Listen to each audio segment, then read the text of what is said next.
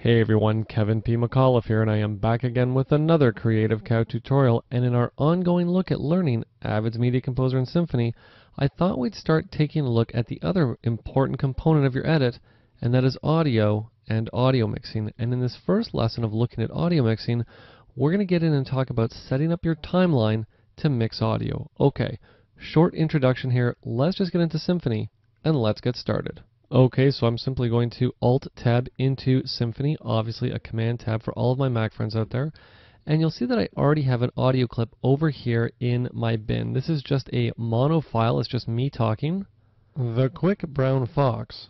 A little bit distorted, but you know what? That's okay. The lazy dog.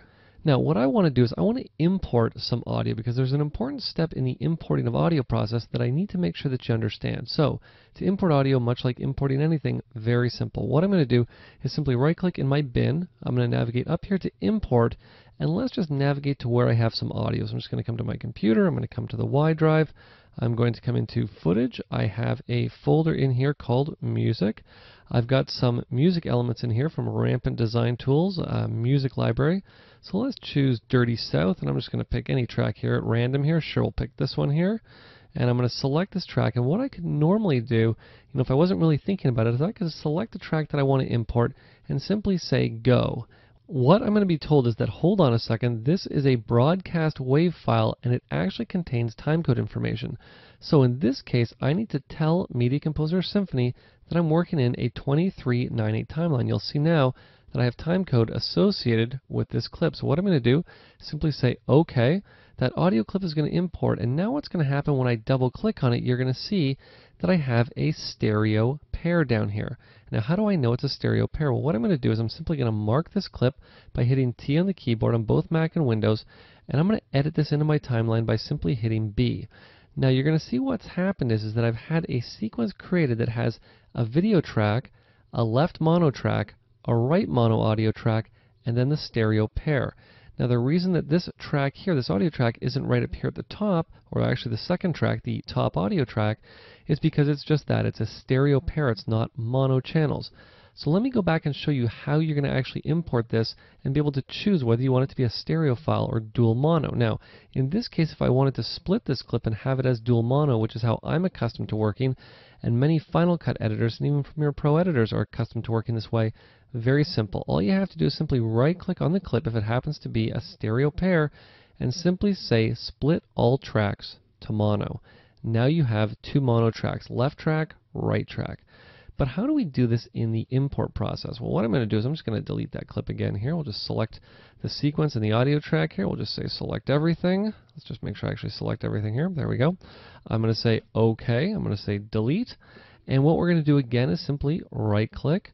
I'm going to navigate up to import. I already have my music tracks here, but what I'm going to do is instead of just selecting the track and saying open, I'm going to come into my options. What I'm going to do once I'm in my options is I'm going to navigate right over here to audio.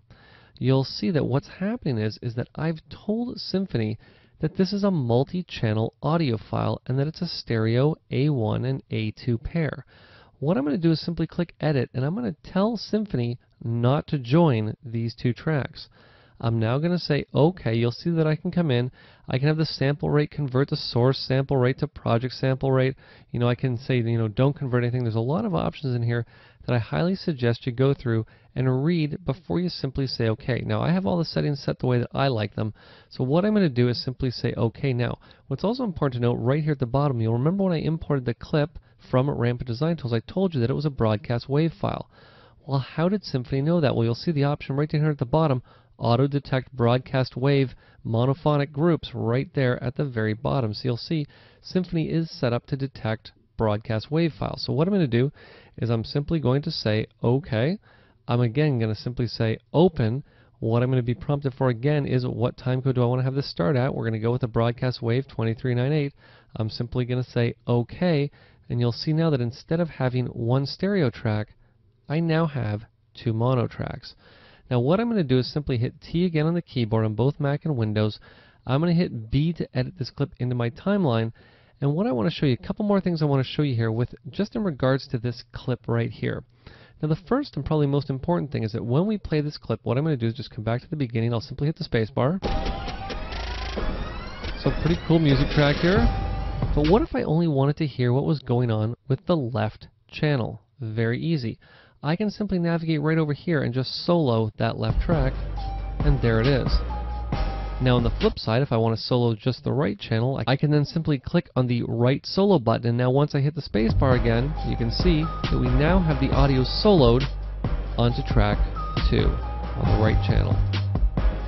Very nice. Now we're going to get into actually how we can get in and pan this in a later tutorial, but I just wanted to show you as far as monitoring goes, that's how you're going to get in, and you're going to mute and you're going to solo tracks. Now a couple other things I want to show you here. Now for some reason you don't have these options right here, they're very easy to get access to. You'll see that if I navigate right over here to the top of my timeline and I hover over this drop down, you're going to see what option is brought up is the track control panel. As soon as I click on it, you'll see I now have more options down here to choose from. Now we just talked about solo and muting, so what I'm going to do is I'm just going to deactivate solo so that both my tracks play back together. Perfect. And you'll see the very next button that I have right here for moving from right to left is I have the option to turn this channel off altogether. I can now simply hit play again, and I'm only hearing that one channel. Very nice. Now if we keep moving over to the left here, we now have another option, which is to get in and to do some audio mixing. Now I'm going to save mixing for a tutorial. It's probably a couple tutorials away still, because we've got a lot more things to talk about setting up your timeline to do a mix before we actually get into mixing. So we're going to get back to this. Take my word for it. Last thing I wanted to show you in here is, of course, the audio waveforms. Now for me, I don't normally like to come in and just turn one or another one on. I normally like to turn everything on or everything off. Now for me, coming in and selecting each one individually is just a bit of a pain. So what I do have the option of doing, much like we talked about a long time ago, is I can come up to Tools, I can navigate down to Command Palette. What I can do is say that I want to do a menu to button reassignment. What I'm going to do is come over here, I'm just going to select this button right here. I'm going to navigate over to my little hamburger at the bottom. I'm going to come up to Audio Data, and I'm going to simply say Waveform. And you'll see that I now have that option over here inside my Composer window. What I'm going to do is just close the Command Palette, and now I can simply just click on Waveform, and you'll see I now have the waveform displayed, literally with the click of a button. And of course, this can be mapped to a keyboard shortcut as well. Just to even more, just to speed up that workflow even more, why not have it on the keyboard instead of having to come all the way over here to the Composer every time you want to turn it on? Okay, so now that we have our waveform on top of our clips in our timeline, I think this is a good time to go back to a topic that we just very briefly talked about before, and that is setting up some timeline views, because this is a great place to start. The first thing I'm actually going to do is turn my waveforms off, because what I want to do is I want to call this my default layout. This is normally how I like to edit. So what I'm going to do is I'm going to navigate right down here to the bottom to where it says Untitled. You'll see a little pop-up has appeared that says View Menu. What I'm going to do is simply click on that, and I'm going to save this as appropriately enough normal. What I'm then going to do is I'm going to come up and I'm going to turn my waveform on. What I'm going to do now is you'll notice that as soon as I turn that waveform on, my view mode down here has changed. It's now been called Normal 1. What I'm going to do, again, I'm just going to click on the drop down. I'm going to say Save As. We're going to call this appropriately enough Waveform Small. I'm going to say OK. Now what I want to do now is I want to increase the size of my audio tracks, not the video track, just the audio track. So how do we go about doing that? Well, if you remember a while back inside of our bin view, I showed you how you could increase the size of your thumbnail view where you get in and actually play a frame right from within your bin. Well, you can do the exact same technique inside of your timeline as well. What I'm going to do is deselect the video track, and I'm going to navigate up here to my track control panel. I'm just going to click on the twirl just to get it back in there, just to hide that, because I don't need to see any of those options right now. And what we're going to do is we're going to press Control and L on Windows, Command and L on the Mac, to increase the size of these audio tracks. Just the audio tracks, not the video track. I think that's pretty good. And what we're going to do here is we're going to navigate right down here again to the bottom to where it says Waveform Small. I'm going to twirl that down. We're simply going to call this one Waveform Big. Or actually, we'll call it Large. Sounds much more professional than just big. What we're going to do is simply say OK. And now again, I'm going to navigate right back over here to my waveform. I'm going to turn that off because there's one more view that I want to set up. What we're going to do is we're going to turn the volume information for these tracks on. And how we find it is one of two ways. What I'm going to do is I'm going to navigate over here to the hamburger. I'm going to click on the fast menu. I'm going to navigate up to audio data, and I'm just going to come right down here to volume.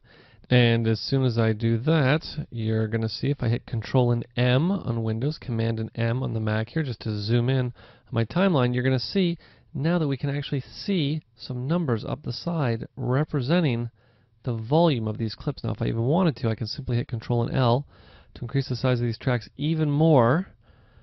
And you're going to see where this is going to come into play in an upcoming tutorial. I want to make those tracks as big as possible. Now remember, I'm only impacting tracks 1 and 2, but that's okay. Once we get into the next tutorial, I'm going to have this set up for multiple different tracks, and you're going to see how this is going to come in handy for one method of audio mixing that you might want to do. I'm actually going to show you 2 different methods. But what we're going to do again is we're going to navigate down to the bottom here to our view menu. I'm going to say Save As, and what I'm going to do is I'm going to call this Volume Mixing. Now you'll notice again that I'm saving all of these presets in here, but the question is, where have these actually been saved to? Well, again, if we head on back on over to our settings, we navigate all the way down to the bottom here, you're going to notice that we have our timeline settings, and you'll see there are my 4 timeline views ready to either be switched to, or again, someone, a different user, can come in and borrow these if they like the way we have them set up to use them in their project. Okay, this was a little introduction to getting ourselves set up to start audio mixing. Now, in the next tutorial, we're going to get in and we're going to talk about the audio tool because, much like its name suggests, it's an important tool that we're going to want to utilize if we're going to do anything audio related inside a Media Composer or Symphony. So if you have any questions, you have any comments, or you have any tutorial requests, you can send them to kevinpmcauliffe@gmail.com. This has been Kevin P. McAuliffe. Thanks a lot for watching.